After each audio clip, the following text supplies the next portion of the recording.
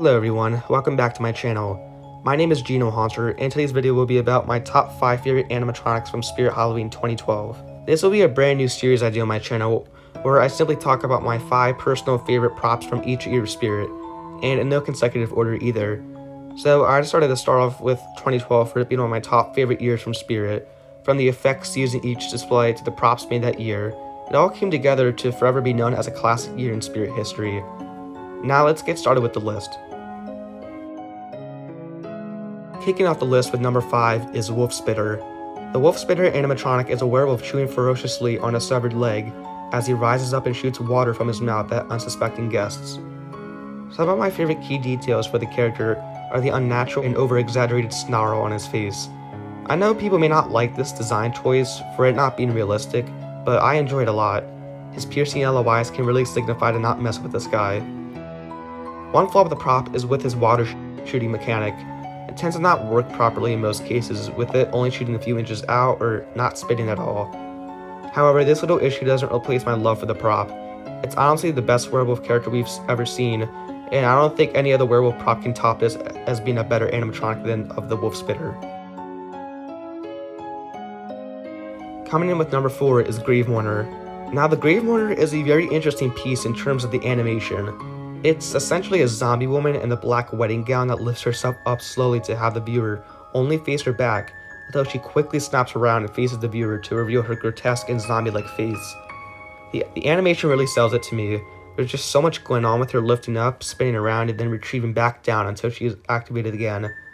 Her clothing doesn't have too much detail. She's simply wearing a black dress with a veil covering her face. A cool touch to her is her eyes lighting up. I'm not one to usually enjoy light up eyes on too many props, but she works perfectly with them. I don't have any nitpicks with this particular item. It is a great addition to 2012, and I hope I can obtain one someday. Here we are with number 3, with this spot belonging to Ghost Girl.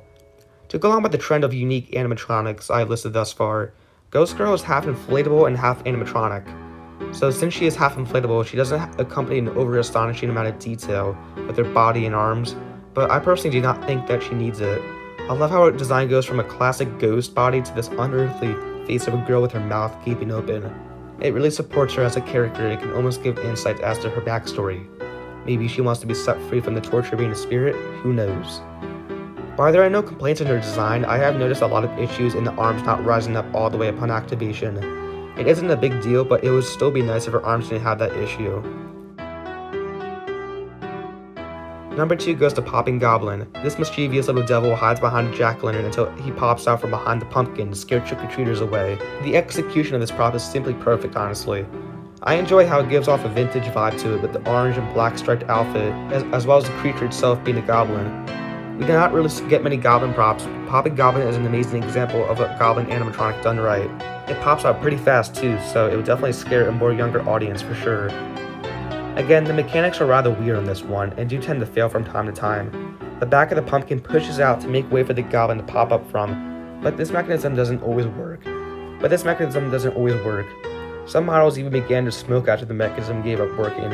However, this still does not obstruct my love for this guy. Before I get to number 1, I thought I would share a few honorable mentions.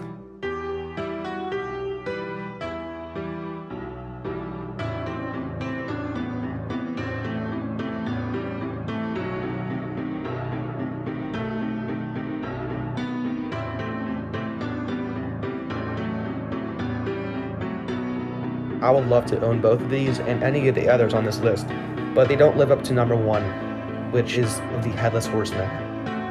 While not an animated prop, he still has so much to offer to anyone looking for a prop that screams Halloween. The jack-o'-lantern he holds has like a very well sculpted face, and it even lights up. He also holds a bloodied up hatchet in his other hand, and the blood-stained pattern continues from his neck and down his cloak. His boots even have a bit of cool attributes to it, to add on to the realism. I'm a huge fan of the Headless Horseman character, and prefer having just the horseman himself as just a full-fledged out prop, rather than one on his horse.